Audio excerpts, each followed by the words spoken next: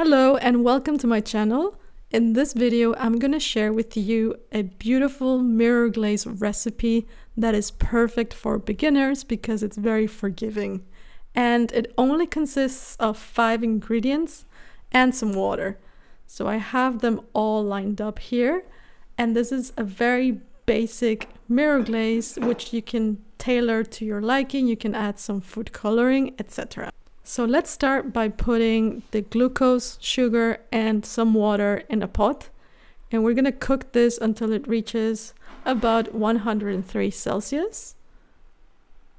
And there are some recipes without glucose. I know it's hard for some people to find it, but this is a great way to make mirror glaze as a beginner because glucose gives it that nice texture that will hold in place onto the cake. So if you want to start with a recipe, I recommend that you use this one and experiment later on.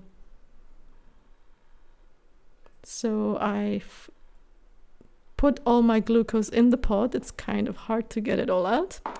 And while the glucose mixture is cooking, I'm gonna bloom my gelatin. Blooming just means hydrating gelatin powder with water.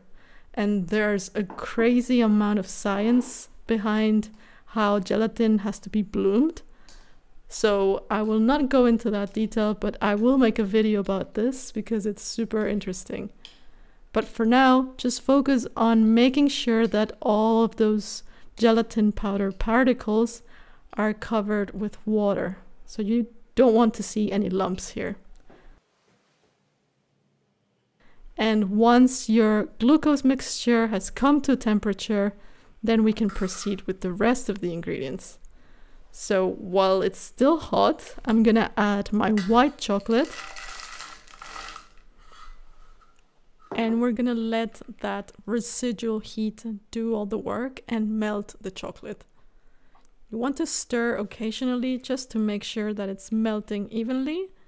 And white chocolate is a bit stubborn to melt fully without mixing it too much, so don't be afraid to get in there. Once it's sort of fully melted, we can proceed and add our condensed milk. And this already has a certain texture, as you can see from the glucose, the condensed milk, the white chocolate, but also the flavor. You have condensed milk and white chocolate dominating the flavor, so you can imagine what this tastes like. And for once, I find that the recipe doesn't really need any added vanilla flavor. I know some people like to do that, but I think it doesn't really need it. But if you wanted to, you can add it at this point. So my gelatin powder has hydrated fully, as you can see here. So I'm ready to add this to my glucose mix.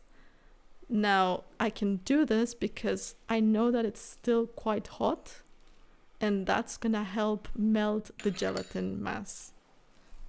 If you were to add this to a cool mixture, then you would not be able to incorporate it. You would have to firstly melt the gelatin mass and then add that to your liquids. So just a fun tip for you.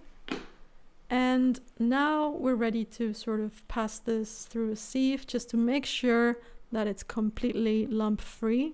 And this is a great insurance policy that you mixed all of your ingredients correctly. Every single ingredient has a purpose, so it's important that we mix this properly and that we don't have any lumps of, say, gelatin, for example. I can see some bits of white chocolate, but that's normal. And at this point, I'm happy to just blend this in. Now, if you wanted a white chocolate looking mirror glaze, then you're almost done. But Valentine's Day is coming up, so I thought I'd make a really nice and vibrant red for my mirror glaze. So I'm adding some food coloring in powder form. You can also use gel. And now we're ready to blend this all together, and an immersion blender is the tool of choice here in most mirror glaze recipes because you want to mix the glaze in such a way that you don't add a lot of air bubbles. Air bubbles are a huge enemy of mirror glazing because of the texture of the mirror glaze itself. If you have air bubbles, then it's a bit harder to get rid of them because the texture kind of holds them in place, and if you try to pop them, you might end up with some flaws on your glaze. So try to avoid those. I like to finish mixing with a spatula because I can sort of see how many bubbles I have in there. And you can see in the video I have a couple, but that's fine. This is still a bit warm, so it has to sit and rest, and that's why it's also important to let it cool completely. It sort of gets rid of all those air bubbles for free. So while that's happening, I'm preparing my glazing station.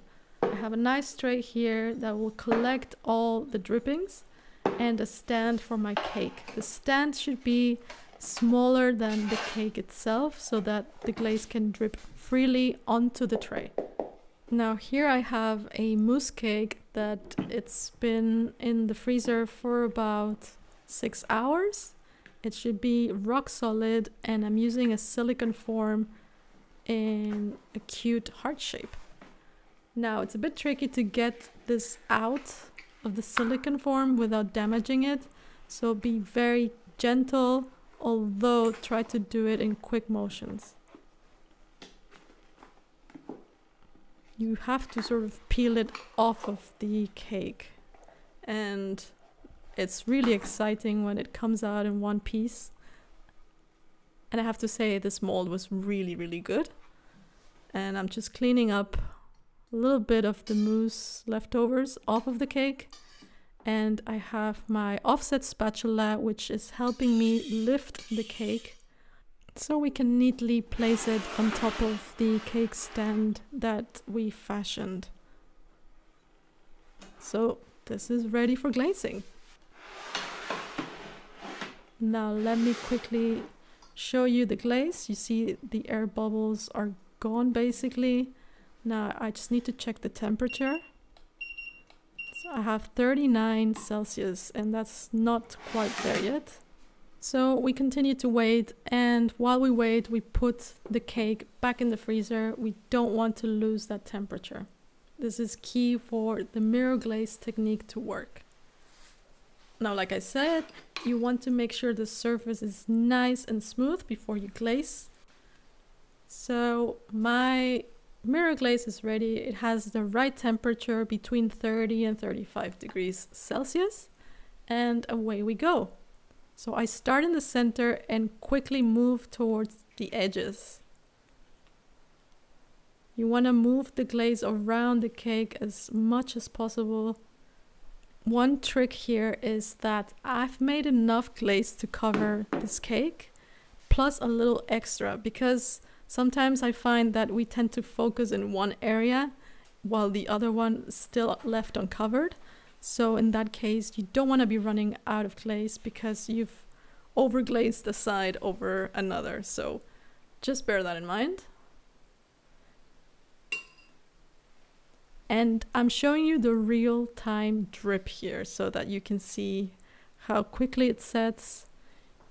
If it's too runny, it might start falling off of the cake side. So that's the problem with mirror glazing, and that's why I recommend this recipe for beginners, because it's a little bit thicker and it's not quite as problematic as those really liquidy ones. So I'm just standing here watching the glaze drip off of the cake for about 1 or 2 minutes, and after that I start going in with a small spatula. Now I have a really great tip to give you today. When you're pulling the glaze from the bottom, you might pull a little too much so that the cake comes out. So I recommend that you push inwards rather than outwards, as you can see here. Now, when you're done cleaning the cake from the bottom, you can use that offset spatula that we had before, just to try to lift the cake off of the stand. The cake is frozen, so it might get stuck to the stand a little bit. So you might have to shimmy your way out of this one. Just be very careful have a steady hand.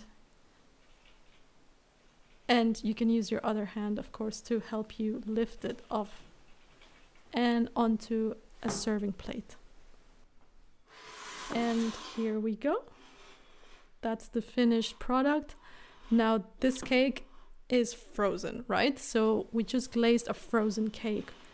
And as tempting as it is to just go ahead and eat this, I'm gonna wait a couple of hours, put this in the fridge so that it softens up to a rather nice and soft consistency.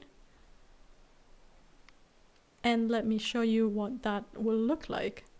Because I think this is something that people don't show you when they're mirror glazing.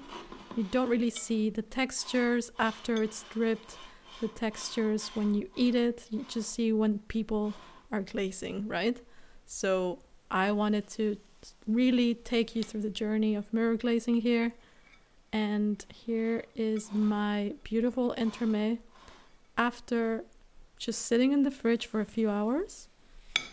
I can cut it quite easily, and you can see that the mirror glaze is super shiny.